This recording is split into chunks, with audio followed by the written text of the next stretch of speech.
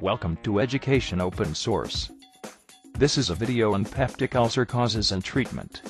Ulcers are mucosal erosions greater than 0.5 centimeters. Ulcers are usually associated with bacteria Helicobacter pylori. This is an acid-resistant bacteria, which grow in stomach acids. Ulcers are worsened by drugs such as aspirin, Plavix, ibuprofen, and other NSAIDs.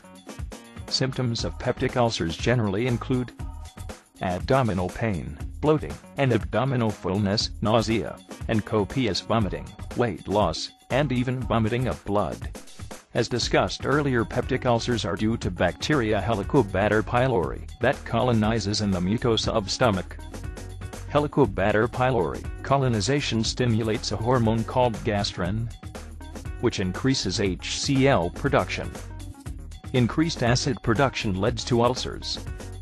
And even some drugs can lead to ulcers. Drugs of NSAID class inhibit prostaglandins, which have protective function in stomach, leading to ulcers. Diet, spice consumption, and blood type were hypothesized as ulcer organs. Alcohol consumption increases risk associated with H. pylori infection. Stress can also be a possible cause of ulcer, and such ulcers are called as stress ulcers.